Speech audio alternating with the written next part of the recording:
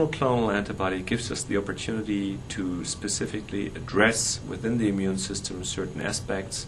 and even modulate those or delete those or silence those, and so we can intervene at a specific site of the process of the immunopathogenesis of this disease.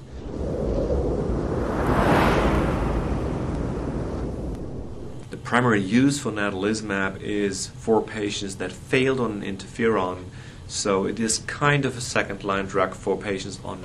initially being on interferon glutamirecetat, although we do see that patients that have a very active disease, which is defined as having at least 2 relapses and MRI activity, that these patients do show an even greater benefit by a reduction of more than 80% of the relapse activity per year when they get started on natalizumab.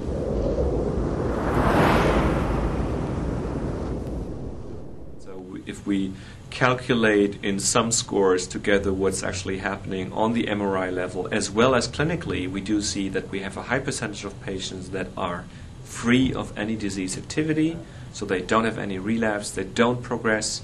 they don't have any sign of disease activity on the MRI.